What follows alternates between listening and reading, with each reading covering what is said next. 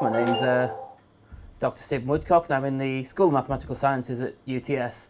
Now, my job is partly teaching and partly research. I'm going to speak more about kind of broadly my research interest. And I'm interested in random processes and how a mathematician understands them. Sorry for the slightly corny title, but random's a word that a lot of people use and it's a very, very popular word, I think. But I think certainly from a mathematician's perspective, it's often misused. People describe something as which is quirky or unusual or just a little bit different as random. And that's not really what a mathematician means as random. So I'm just going to slightly reclaim the word for how I would interpret it. So I'll go through some examples of how we would deal with that and why that interests me. So before I can start talking about randomness directly, I need to discuss the idea of a mathematical model. Now, I'm not sure if you will have seen this before in what you've done in high school, but a mathematical model is just simply some way of taking a problem from the real world that we're interested in and writing down the key properties of it in terms of mathematical language and notation so that I can perform some calculation and know how it'll behave. Now, obvious examples of this, if you look at any building, if you think of a bridge going up or a new building, there's a lot of very modern designs of buildings going up which haven't been done before.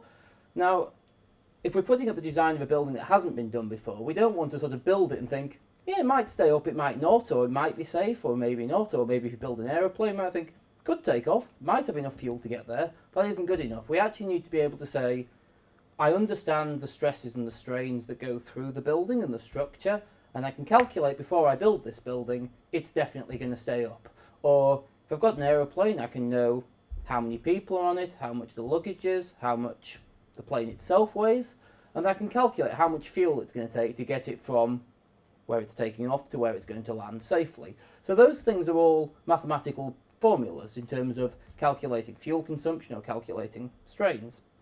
So if you'll pardon the slightly hypnotic animation, which I've, like all good lazy academics, stolen shamelessly from Wikipedia, of a oscillating spring. So it's a spring with a mass on the end, and if I just pulled it down and let it go, it's moving in a particular pattern. If you notice, it's moving with a constant velocity. It's not that it's sometimes going down really quickly and up really quickly, or other times going down slowly. It's keeping this steady down, down, down, down, about once a second. So things like that, of course, are useful when designing or building, for example, a clock. Now, traditionally, clocks were built from either a pendulum, so it would swing backwards and forwards, or a spring where it would bounce. Because those were ways that a mathematician could sit down and the mathematician could say, I know what this spring is like, I know what the mass is. Knowing the mass and knowing the stiffness of the spring means that we could calculate, and we could know before we built it that this clock was going to tell the time properly. It's no good building a clock if I think every time it reaches the bottom I'm going to move the second hand on 1 second.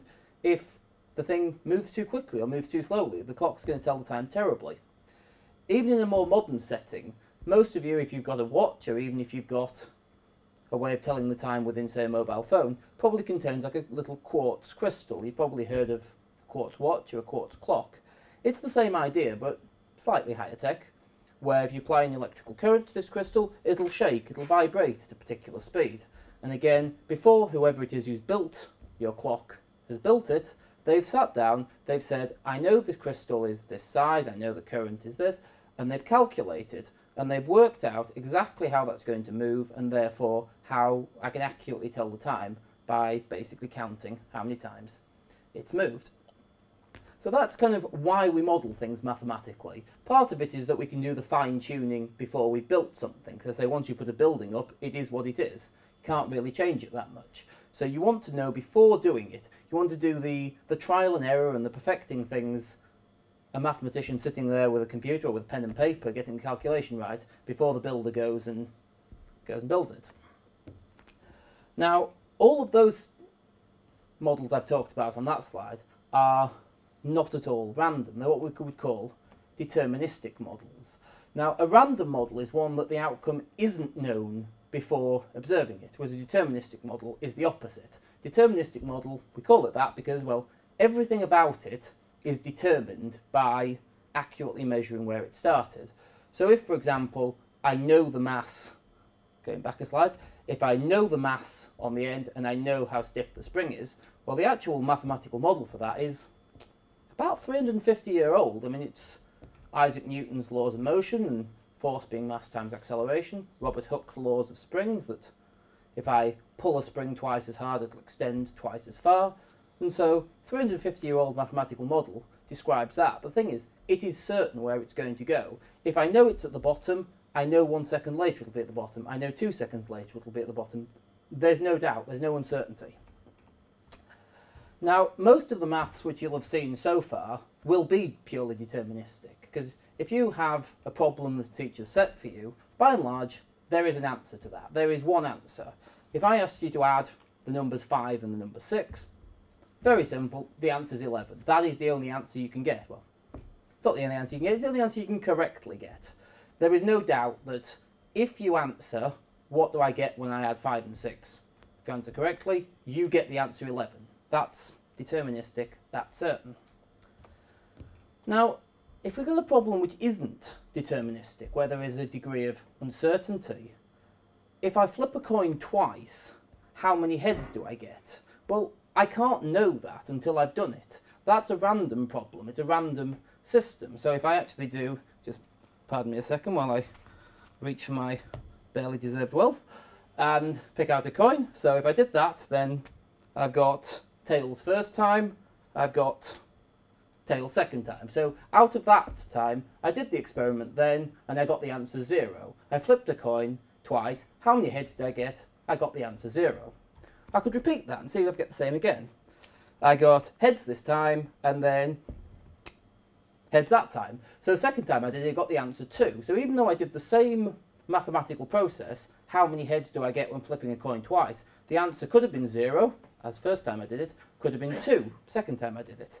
Well, the answer could be 0, 1 or 2. So even though I don't know the answer, in this case I know what the answer might have been. I could have got head, head, i.e. 2 heads. I could have got tail, tail, i.e. 0 heads. Could have got head, tail or tail, head. So I could have got 1, 0, 1 or 2. I couldn't have got 7, for example. I couldn't flip a coin twice and get 7 heads. But nonetheless, I didn't know what the answer was, but I knew it had to be one of those 3 values. So it's random, but I had some idea of what the answer was likely to be. There are other cases where I don't even know what the answer might be.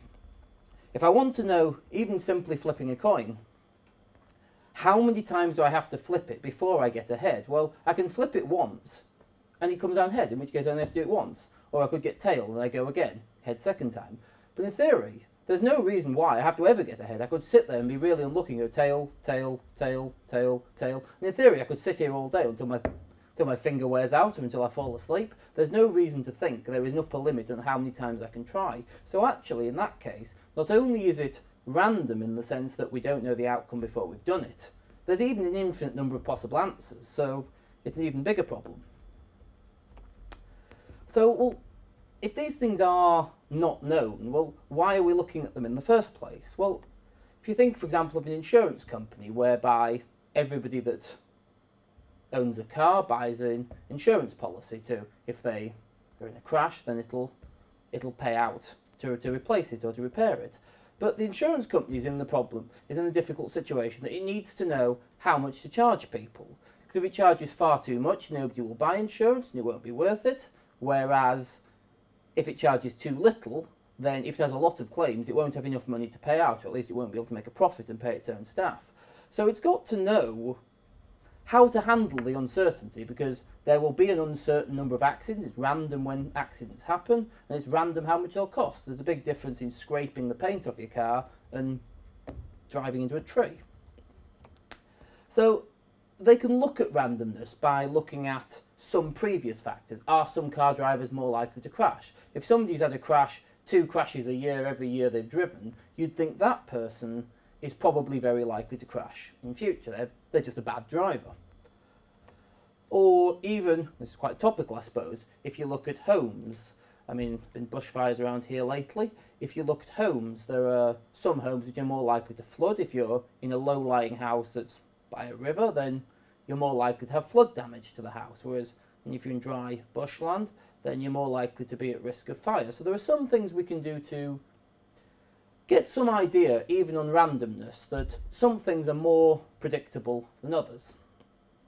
Now, even stepping aside from companies and their need to understand this thing, every time we make a decision to buy something, if there's more than one option, we have to weigh up what's the chance that I will get a better deal with what I'm spending my money on than if I'd done it somewhere else. So, I mean, you see these new long light globes whereby they claim to last twice as long, 3 times as long, but they cost a lot more.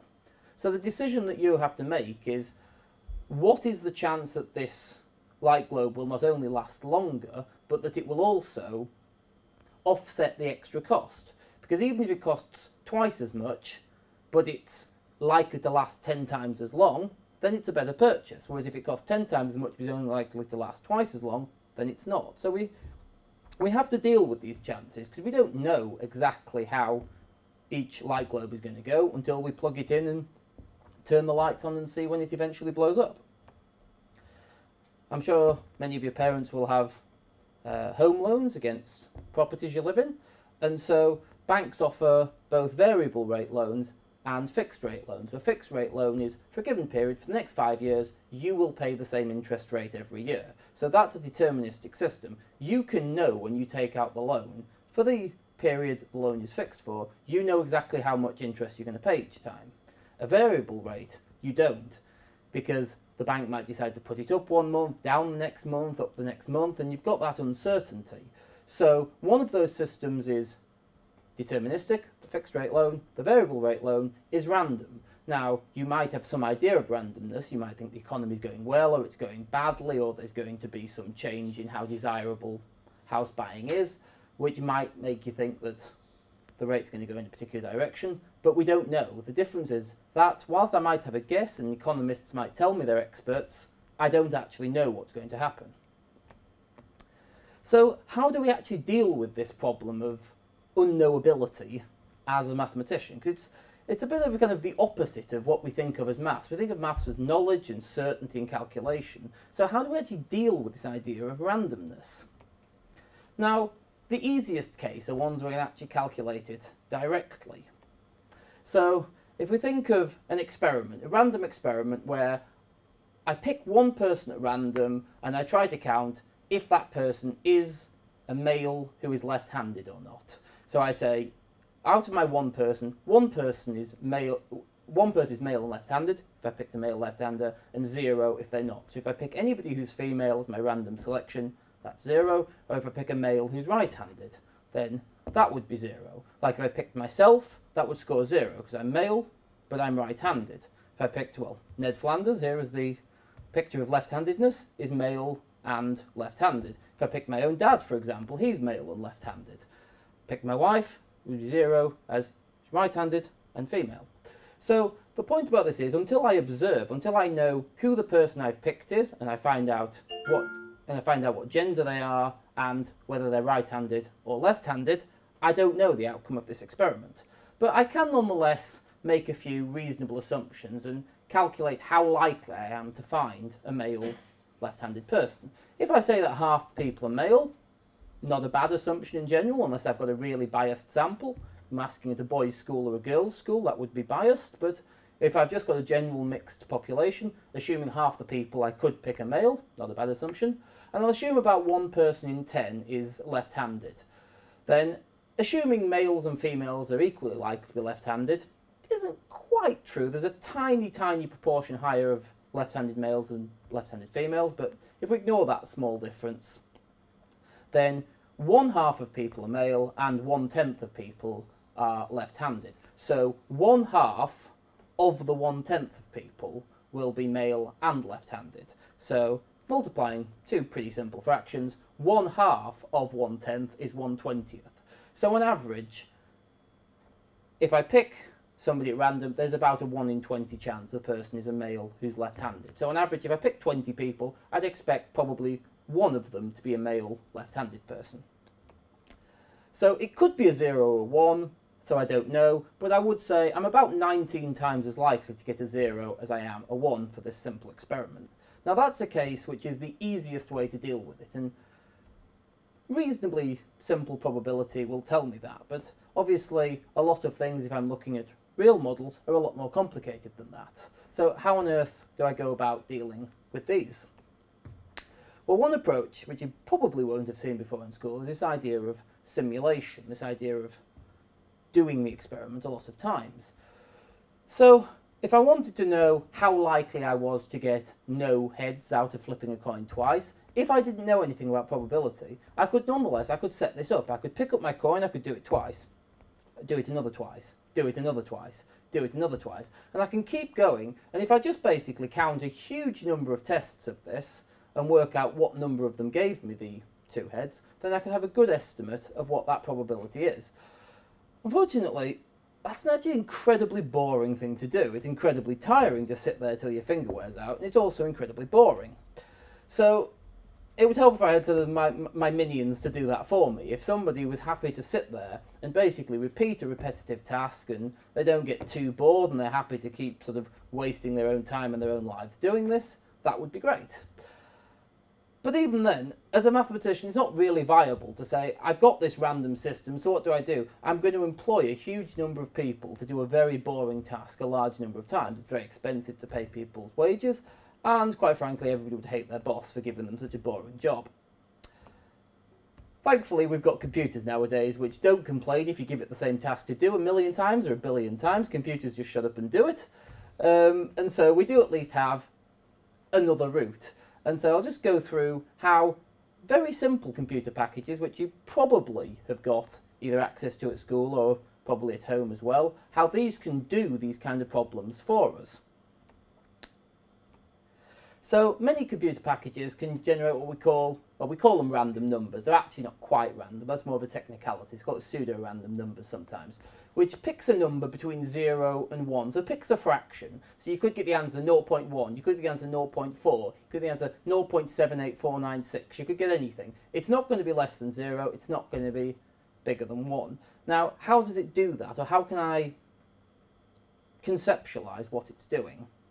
Well, if I picture that I've got a dartboard, a normal circular dartboard, assuming I just aim for the board and I'm guaranteed to hit the board, but there's no bias in terms of where it will land. I'm no more likely to hit the top half of the board than I am the bottom, the left half of the board than the right, or the top left versus the bottom right. If I pick 2 areas on the board and pick equal areas there, I'm equally likely to hit either of those 2 areas. So there's no real bias in terms of where my dart lands. I can use that to generate a random number between 0 and 1. So if I have my dartboard there, the orange circle, chuck a dart at it and put an X for where my dart landed. If I pick a starting point, and the easiest starting point is just, if you imagine 12 o'clock on the clock, straight up, I measure how far round the board, what proportion of the distance round the board the dart landed at. So if I measure that distance there, that's where the dart landed, starting at the top, measuring round to there. Then if I measure that circle, then in this case, I was about 17% of the way around the circle. If I think of that as a pie chart, the blue area is, well, 17.3% of that circle. If it had landed squarely at the bottom, then it would have been half the circle, so it would have generated 0.5. If it had landed, say, at 9 o'clock on a clock, that would have been 3/4 of the way around, so it would have generated 0.75. So if I can just do this, so if you picture my minions with dartboards, basically throwing those things at it and each time working out the percentage on the pie chart.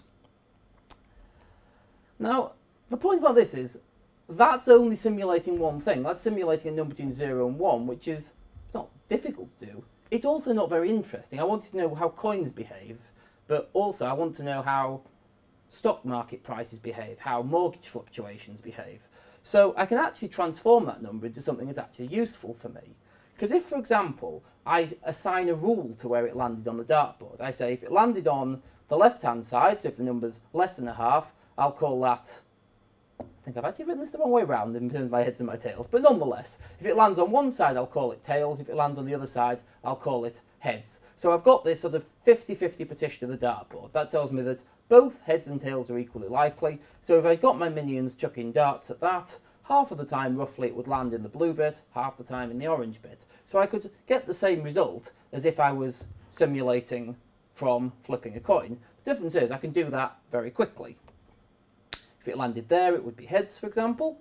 So the same approach, exactly the same approach, could simulate rolling a die. If I've got 6-sided die, normal one, numbered 1 to 6, rather than sitting there and wearing my wrist out rolling this thing, I could set up a dartboard like that into 6 equal sectors, chuck a dart at it, and I'm equally likely to score 1 to 6. If you look at the little key down the side, if it's in the blue section, that would be a 1, if it's in the pink section, it's a 4, and so on.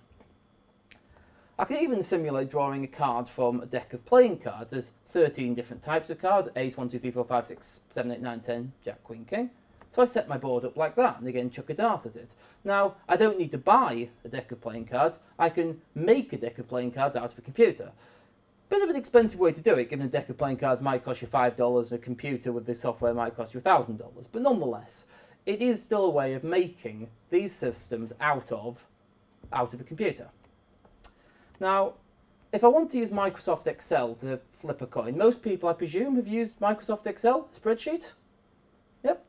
Well, I can generate uniform random numbers between 0 and 1 by asking it to set its minions away with the darts, and I can transform those into heads or tails just by saying, is that number less than a half or is that number bigger than a half? So, if I just look at a little video which I've produced here. So I have to start off by asking for a random number. So I type in equals rand, it gives me a random number. So that dart landed 23% of the way around the board. And then I ask it, well, if that number is less than a half, so if it's in the first half of the board, then I'm going to say it landed in the heads half. If not, it landed in the tails half. So I can do that. And what this is doing now is the computer is basically flipping a coin. Each time I do it, it's regenerating it, it produces a different number, thus a different outcome. About half the times it's heads, about half the times it's tails. But the thing is now, if I wanted to do it 20 times, yep, 20 times, I've done 20 coin flips, just like that. It didn't take me 20 times as long to do it. I just copied, pasted the formula, and repeatedly it's doing those. But if I can do 20 like that, why stop at 20? Why not do 1,000? It's just as quick. So I done 1,089 there actually in the video, but nonetheless. So if I look at estimating the probabilities of getting a head or a tail, it should be about a half, but I can get that probability by averaging how many times I got a head divided by how many times I did the trial. So I average the first 4 runs, I average the first, I think, 50 runs and the first 1,000 runs, because more and more data gives me a better picture of things. So I work these out. So just before the answer sort of comes up, do we expect to have a better estimate? Oh, sorry, I've reset the thing to the start. Do I expect to have a better estimate of the probability if I've done more runs or less runs? Well, the house always wins in the end. More data means a more accurate picture. So I expect to have more predictability in the larger number of runs. So I'm counting now, if you look at the formula, counting only those which are heads. So that run gave me a very accurate prediction. If I count the first 50 and work those out, or the first 1,000 and work those out. Sorry, I'm just getting the formula right. Sorry, wait while my video runs. So I average over 1,000 of these things. Now, all of these answers should be around a half, but you may notice if I regenerate this, the top value, based on only 4 things, is really variable. Sometimes it says half, sometimes it says 3/4, sometimes it says 100% of the time I get ahead, or 0% of the time I get ahead. It's all over the shop. 50 is much more predictable. It's 0.4 to 0.6, whereas doing 1,000, and I was getting pretty much 0.5 every time. Of the 1,000 runs, 497 were heads. That's really close to 500. That's a really good estimate. So this is really another rule why you should never use a poker machine. It's set up so that in the long run, it's always going to beat you. So basically, the true proportion of heads will come out eventually if I do enough repetitions. And that's the key to simulation. If I do it often enough, I'll get the right answer. So if I think of an investment which has got random returns each year, this is, I suppose, the opposite of a variable loan. This is an interest rate which is variable. So it's a very artificial example, but if somebody offered me the chance to invest in an account whereby at the end of each year I either get no interest, or I get 5% interest, or I get 10% interest, and all three are equally likely. So on average, 1 year in 3 I don't get any interest, 1 year in 3 I get 5%, 1 year in 3 I'm really lucky and I get 10% interest. Then it's very, very unpredictable as to how much, is that a good deal, is that a bad deal? Well, it's very difficult to say. If you put $1 million in it, how much do you expect to have after 25 years? It's not easy to calculate straight away. Well, the best case scenario is I get 10% interest every year. If I get 10% interest every year for 25 years, that's the best investment you'll ever make. You get, what, 10.8 million after 25 years. It's a bargain. You could, of course, be really unlucky, and you could get 0 interest every year, in which case you've still got $1 million, you've not really done very well out of it. Very likely, of course, you're somewhere in the middle. You'll get a few 5%, you'll get a few zeros, a few 10s, and something in the middle. So the question is, what's that worth on average? What's a typical, how much do I expect back? I don't expect $1 million, I don't expect 10.8 million, I expect something between the two. Well, I can simulate this. So it's a bit harder. So what I've done here is I've set up a simulation again. Now you'll see what I've done just before I start the video is the top row, column 1, is just the year 0, year 1, year 2, year 3, year 4. So I start off at year 0, I put $1 million into the account, and then for each year I do a random way of drawing what the interest rate's going to be. So basically I divide my dartboard into thirds, and I set my minions going with a dartboard, and each time it generates a random number. So the first one, if you look at cell C2, go down from C and across from 2, that landed 73% of the way around. So that was in the last third, so that's the highest interest rate, that's a 10%. The next dart landed only 3% of the way around, that's D2, so it landed in the first third, so I got no interest. So on this realisation, I was really unlucky. I had 4 years in a row of getting no interest, which is unlucky, really. So this is not a very good one. I've also done this for 25 years and plotted up how much my investment's worth year by year. And you notice the first few years, the line's very, very flat. It's horizontal because I was not getting any interest. And then a few years I got good interest, the line started to peak up. But this is just one realisation. So in this, I put in $1 million, and after 25 years I had about $3.5 million. But I'll just start the video. So just demonstrating exactly what I did, that I typed this in, I set this system up by basically my random dartboards, and I looked at what happened. Now this is what happens all the time in banks when they try to work out the value for fixed interest loan. You can see some of these investments, that one's worth, there's a few there that were really good or really bad. You can see I've done it for 25 years. You can see, so just going to go back. Some of these, they vary a lot. If you look at the value, that's $3.5 million, the one I was going on. Let me see when I start regenerating. Just have a look at the final value. Some of these are up to $4.5 million, some of them are down at $2 million. It's very random, but if you're running a bank account, you need to know what the average is, because you need to know whether or not your fixed rate is going to lose your money or gain you money in the long run. So the thing about this is I can do this and I can regenerate and get one answer, one answer, one answer, one answer. But again, I'm here all day asking my minions to go again.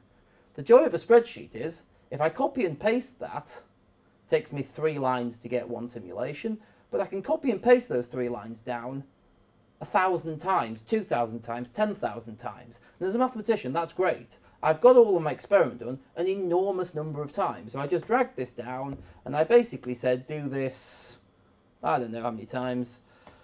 Where do I stop? I've stopped at just over 4,000, about 4,200. So that's 3 lines each, so that's about 4,200 divided by 3 is about 1,400. So it's about 1,400 runs. I don't need the graph anymore, so I'll get rid of that. But the thing is, I can now average that. I can say, on average, and if you look at the values of those loans at the end, they vary enormously, because the column that says AC, the column I've highlighted, is the average. I mean, you can see in cell 13, one of those was 5 million, one below it was 2 million. That's a big difference. But on average, if I'm running this, I want to know the average, so I can just average those cells. So if I deal with a calculation of the average of those numbers, I'll get a good picture. And in the long run, averaging over everything, I should get a good picture of what of what that investment really is worth. So that time it was worth 3.38 million. If I regenerate, 3.37, 3.38, 3.35, 3.408. So the thing is, it's really settled down because I've got such a good picture, because I've done this 1,400 times, I've got so much information, I've got a good idea that really the value of the investment after 25 years is somewhere between 3.3 and 3.4 million. Every time I did this experiment, I got down to the same sort of rough range of answers. And that really is the modern, I suppose, computer-intensive way of dealing with random systems. If there's so much and so many things I don't know about it, I could simply ask a computer to do the experiment and imagine the sort of possible outcomes, ask it 1,000,000 times, ask it 1,000,000,000 times, supercomputers ask it 1,000,000,000,000 times, and then just average it. And I've got a really good, clear, and it's a very different way of doing maths to what a lot of people have seen, where there is an answer. This is about adding up all the millions and millions of possible answers to get an idea of the spread. And so it's just sort of understanding randomness, and in many ways, as a mathematician, deciding to tame it, I suppose, to sort of box it into something which I do understand, both where I expect it to be and in terms of how much doubt I have about that. And so I hope that's my attempt at reclaiming the word random for how a mathematician would use it. And I hope this is just a sort of a nice illustration of just a different use of spreadsheets and computer software to answer, but I think are quite interesting mathematical problems anyway. So thank you for your attention.